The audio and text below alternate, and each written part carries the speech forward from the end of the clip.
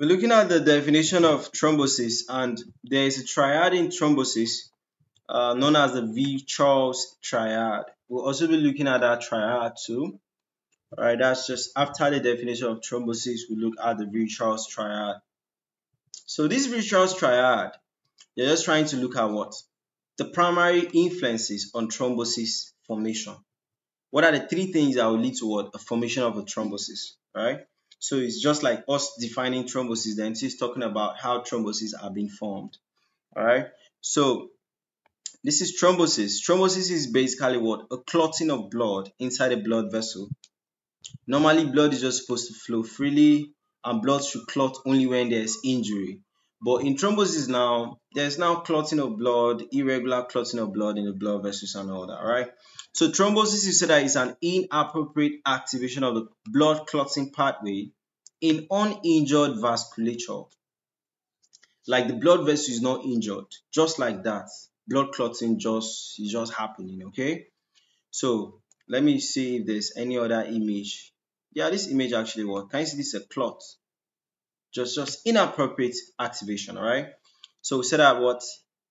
Thrombotic occlusion of a vessel after, or thrombotic occlusion of a vessel after relatively minor injury. There's a minor injury that doesn't really want that activation that actually occur, but the activation is too much, all right? It's too much compared to the injury that actually occurred, all right? So we say that now formation of the thrombosis, and that's where the Virchow's triad actually comes from. We say that there are three primary influences on the thrombosis formation, all right, so-called.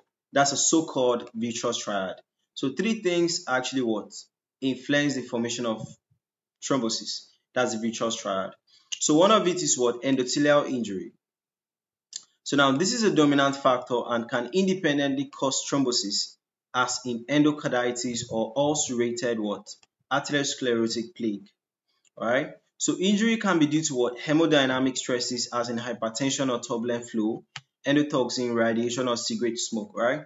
So the thrombosis result from what? Exposed subendothelial what? Extracellular matrix. So now there's injury to the endothelial wall, and the extracellular matrix is exposed, right? So now if it is exposed, there will be increased platelet adhesion. There will be elevated procoagulant production, okay? That's a tissue factor and the plasminogen factor. Or there will be reduced what? Anticoagulant activity. So now, if there's endothelial injury, the things that are promoting coagulation will be increased. The thing reducing coagulation will be reduced, all right? So now, coagulation will what? Obviously occur, all right? Then the next cause could be alteration in the normal blood flow. We said that normal blood flow is laminar, okay, as we have cellular elements flowing centrally in the blood vessel, right, separately from the endothelium. Okay, as they are flowing centrally in the vessel lumen, all right, and they are separated from the what? Endothelium. There's a separation, and this separation is what is known as a plasma clear zone, all right.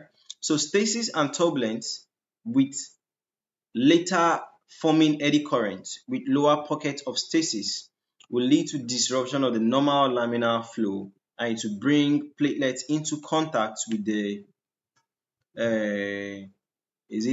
blood vessel endothelium, right? It's supposed to be blood vessel, all right? So that means what? If there is stasis, this separation between the endothelium and the blood vessel can be breached. Now, the blood vessels can now be having a direct contact with the what? Endothelium, which is not nice, to form what?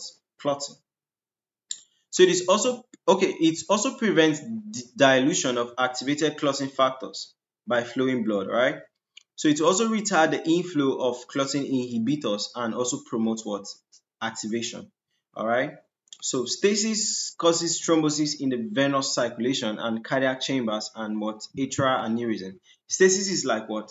The blood flow is being obstructed. So now there's like a backlog. Like the blood is staying in one place for a long time. So now when blood stays in one place for a long time, blood coagulation or clotting pathway is now activated, right? So this stasis will cause thrombosis, which is what? Inappropriate activation of the clotting pathway. All right. Turbulence flow can also cause thrombosis in the arterial circulation as well as what endothelial injury. All right. Hyperviscosity syndromes, as in polycythemia or deformed erythrocyte, as in what sickle cell, right? So all this can result into small vessel stasis and also predispose to what thrombosis. Then the last cause could be hypercoagulopathy or hypercoagulability. All right. So this is loosely defined as any alteration of the coagulation pathways that predispose to thrombosis, right? It can contribute less frequently to thrombosis, but it's critical, right? So this hypercoagulability, that means what? Coagulation is occurring too fast. Hyper, all right? You could have a genetic cause where you are saying what? There's a mutation in factor 5, right? So arginine is substituting what? Sorry, glutamine is now substituting arginine, okay, which there's a substitution there, right?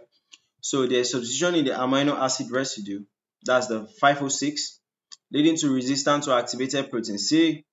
So there's factor 5 leading. So factor 5 gene mutations are the most common what?